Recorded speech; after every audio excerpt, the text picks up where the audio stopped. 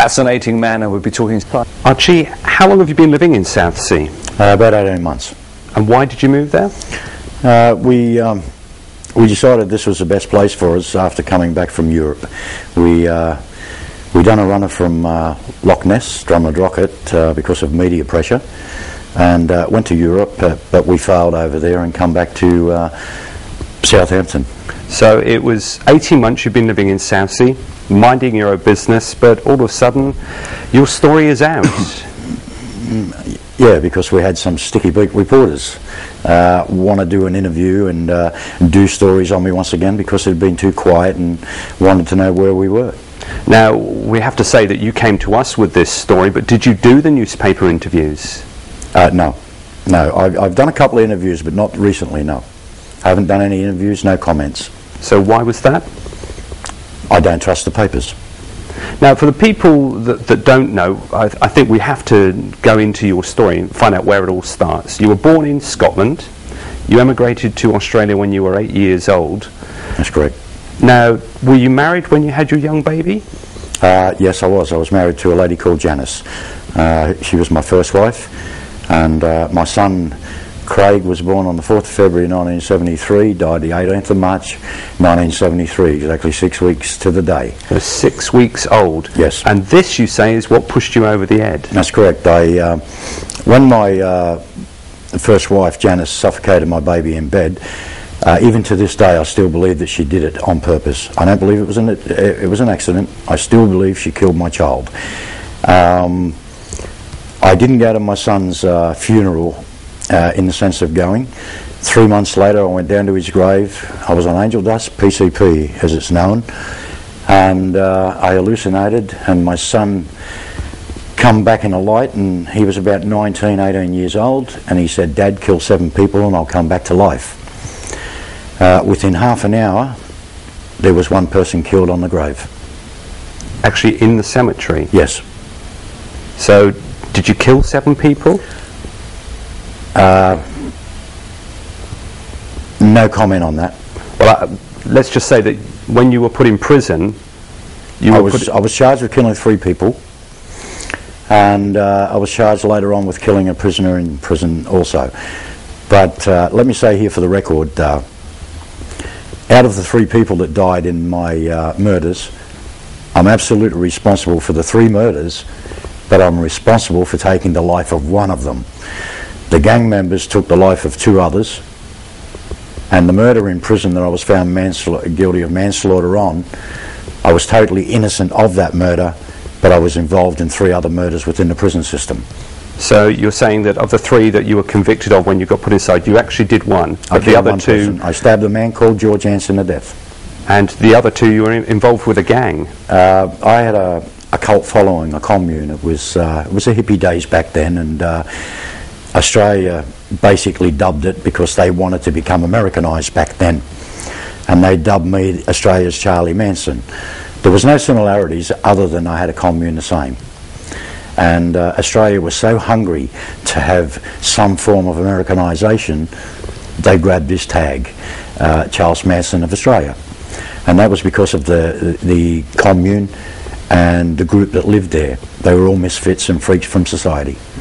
Do you think you played on this infamy at all? Because when you were in court, you threatened to cut the head off of the prosecution barrister. Well, you've got to understand that, I mean, this was over 30 years ago.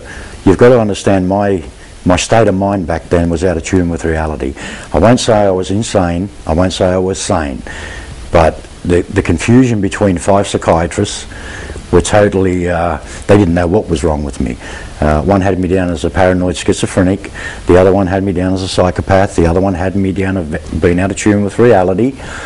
So I think basically I was grieving for my son's death, and it affected me differently to what it may affect yourself.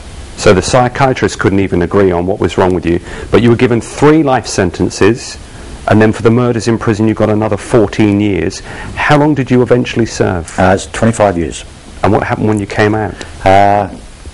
Well, over the 25 years, up until about 20 years, I continually applied for parole after the 15-year mark, because that's the way Australia do it. And each year I applied for parole. Judge Torrington kept refusing me. There was a sort of a hate relationship and love relationship between me and this Judge Torrington, because he was never ever convinced that I was a rehabilitated man.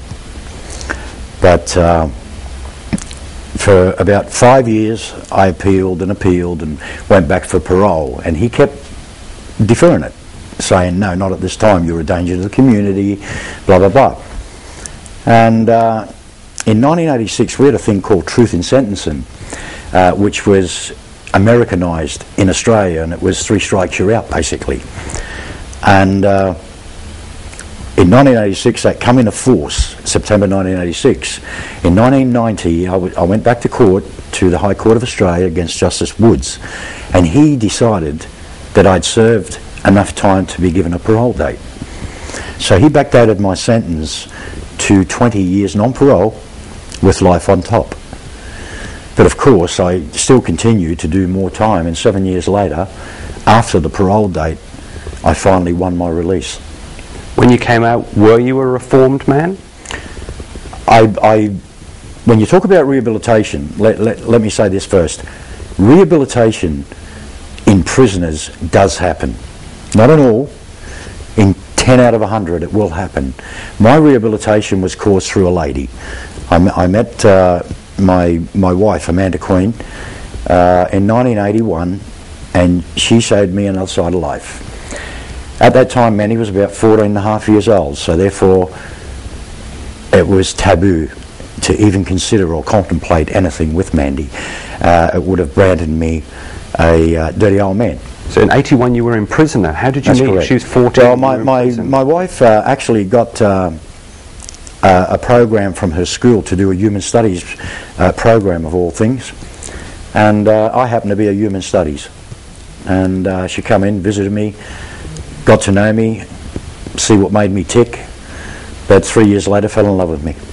So you came out of prison, you say rehabilitation can work. If you're reformed, are you mentally ill? No, I'm not mentally ill. I think I'm a manic depressive at the moment because of all the publicity on me, and I do have a lot of depressive moments because of all the media hype with me, because I may have been released from prison, but I am a prisoner still. For 5.5 years I've been released. Society haven't accepted the fact that I earned my release over a 15-year period. I was declared sane by 6 psychiatrists. I worked on works release for 5 years. I was in the community for 3 years, each weekend, 5 days a week on works release, from 3 o'clock to 10 o'clock in the morning. And I travelled to and from work on my own, travelled back to the prison, trustworthy, and never once failed to go back to the prison. I never did anything dishonest.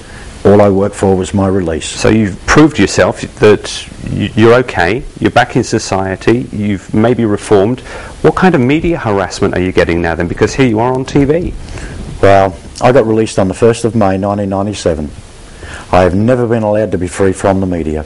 The Daily Record, the Sun, the Independent, the Telegraph, the Scotsman, the Evening News, you name it, I'm in it for some reason or other. I mean, we just had a recent murder here in Cottage Grove, and I'm implicated in that. And I didn't even know nothing about it because I wasn't in this country. All these newspapers you're in, are they paying you vast amounts of money for your story? I haven't received a penny. Is that what I haven't given a story. No, it doesn't upset me. I've come to you and said it's not about money, and I think you should believe that. But this is not about money. What it is, it's about being accepted, being given my freedom, not having to run, not having to hide, and stop being a prisoner. I've got 2 friends in this city who own a B&B here, and I've known them for 18 months, and they're like a mum and dad to me, Chris and June, and I love them very much. Yet I can't tell people these are my friends because I'm afraid that the media will harass them. Give them a hard time as well. You say that when you get all this kind of a harassment, you've got people you can turn to, you've got people in the police that you should be able to turn to for help. Are you getting the help you need? No, I'm not getting the help. I've got pretend help. Police have turned me down constantly when I've asked for help. We've got one particular incident right now. Last Wednesday I asked to see a psychiatrist. The police officer's name's Jerry White. And I asked him last Wednesday, I said, I'm feeling very depressed, I'm not feeling myself, I'm slipping backwards. And it wasn't until today, Monday, 5 days later, that I've been rung up and said, I've got your help now. 30 years ago, I asked Dr. Blows and Dr. Hobday, two psychiatric doctors at Parramatta Psychiatric Centre. I went to my son's grave, my son spoke to me, I went to him, both these doctors, and told them, I need help, don't release me into society. My mother and father were there, took me there, and pleaded with these doctors not to release me. So very quickly, if you're not going to get the help that you've asked for, could you go back to your old ways? It's possible, yes.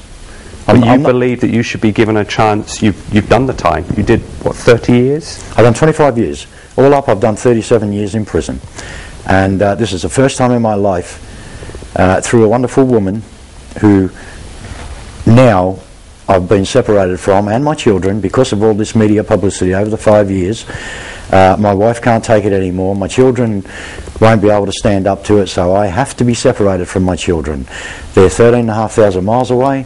I'll never ever see my 4-year-old or my 5-month-old child again because of the constant harassment here to my family. But you're saying that for the last 18 months you've been living in Southsea, minding your own business, nobody knew that you were even here, so give me a chance. No one but the police. No one but the police, and maybe 2 members of the Housing Association. Archie, thanks very much for coming in. You're welcome.